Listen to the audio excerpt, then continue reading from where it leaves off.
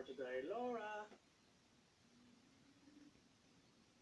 Hi Simon, yes indeed, we're here at the Tullamore show. We've been having great fun all morning, and in fact there are so many bulls and heifers around the place getting ready to compete in just a few minutes. Michael Gallagher is here to help me out and tell me all about the process. Michael, you're very busy this morning, you're competing yourself. Yes, we're competing in a class here for a young junior bull, so we are. Okay, tell us where your herd is from. It's tullamore Irish Angus, and we're from Lavey, Charlestown, County Mayo. Okay. These are, I mean, I can only see their backsides, but their faces are gorgeous, gorgeous faces. Tell me about this little fellow. His name is tullamore Marley. He's 8 months old, and last night he was put in the shed and he was washed, shampooed, and blow dried. And his head then was shaved on top of that.